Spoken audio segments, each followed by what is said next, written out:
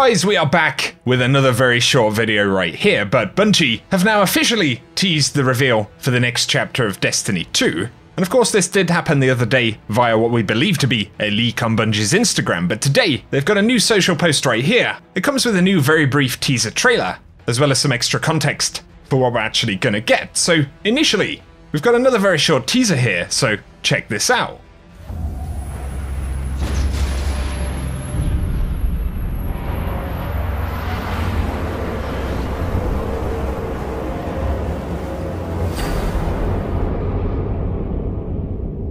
Of course, this is the second short teaser we've actually seen, but this time we see, very prominently, the Drifter right there. And just like Eris in the previous trailer, he's got a few extra layers on, as well as some kind of breathing apparatus right there. I'm not sure whether that's for the very cold weather on the surface of Europa. But he's also leaving on a smaller ship from a much larger vessel, which is interesting. And then we get a full picture of Europa and we can see those kind of orange glowing lines across the surface. And so in itself, pretty exciting stuff, and obviously, in addition to Eris that we saw in the other teaser, the Drifter is going to be a very important character. And I'm not sure what the giant ship he's actually leaving from is, but obviously these are teasers for some pretty significant story components. Also though, Bungie's new chapter of Destiny 2 webpage is live in the form of bungie.net/reveal. And so next week on the 9th of June, at 9 AM PDT, that's when we're going to get this reveal. It does say tune in, so it looks like we'll have a stream. There's a kind of live background right there with some icy textures, but also that sigil icon in the background,